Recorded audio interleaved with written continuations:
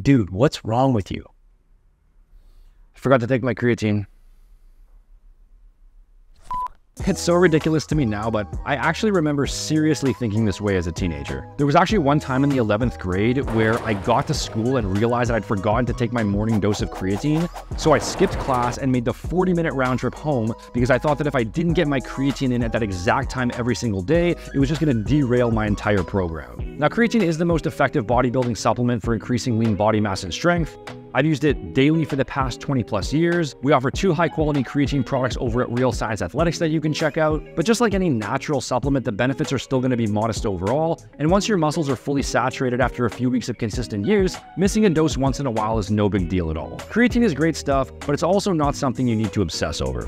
Subscribe for more no BS fitness tips.